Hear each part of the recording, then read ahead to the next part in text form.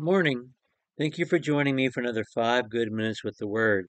I'm Barry Bryson, and we're continuing to study Philemon as a textbook of persuasion.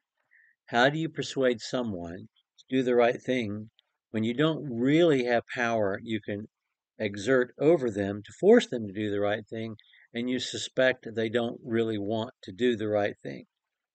And we've looked at the different motivators, and that's what we're doing in this study, that Paul uses in the letter to try to convince Philemon to do the right thing, which is to release his slave, Onesimus, the slave that was his before Onesimus was ever a Christian, the slave who'd run away, the slave who may have stolen from him, the slave who ended up in jail, the slave who was baptized by Paul. He wants him set free. And we've noticed um, some motivators that Paul has already used. Love, the primary, it's the scaffolding upon which all the rest of it is built. Virtue, this is not who you are. You're good. You're not the villain in your own story. And then respect. I'm treating you as a peer, and I'm not going to presume anything that would violate your right to choose, your self-determination. And that in itself calls upon him to extend the same respect to Onesimus, also his brother in Christ. Well, we wanted to talk today about personal history.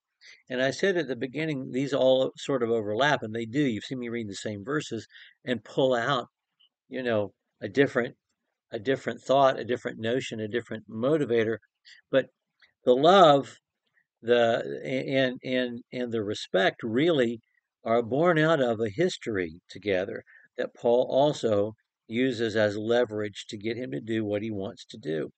And that starts in the first verse by calling him a fellow worker, by saying, I pray for you every day. That's personal relationship. That's personal history. That's saying, I'm always refreshed by the love that you share. I get joy from the man that you are because of the relationship that we have. And that becomes important whenever he says things like, um, I wish to keep him with me, verse 13, that in your behalf he might minister to me in my imprisonment for the gospel. These men all had personal history together. Onesimus was Philemon's slave. Paul and Philemon are friends. Onesimus and Philemon may have run into each other, or excuse me, Paul and Onesimus may have run into each other at Philemon's house. I don't know. I mean, that could easily have happened. And Paul is saying, I'm in jail. I need help. And you can't be here to do that, nor would I ask you. But Onesimus can be here for you.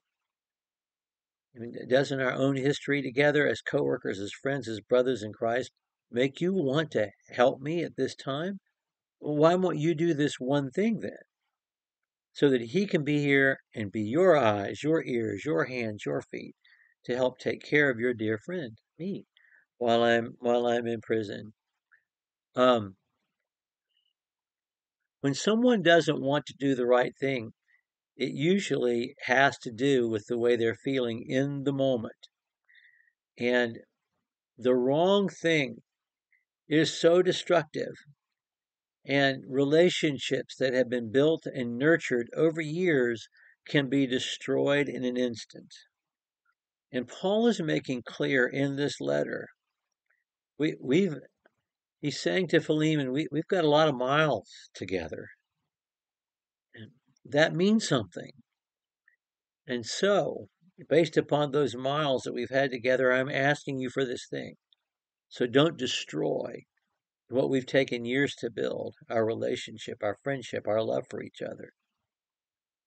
It's that history um, that that has produced the love, the history that has produced the respect.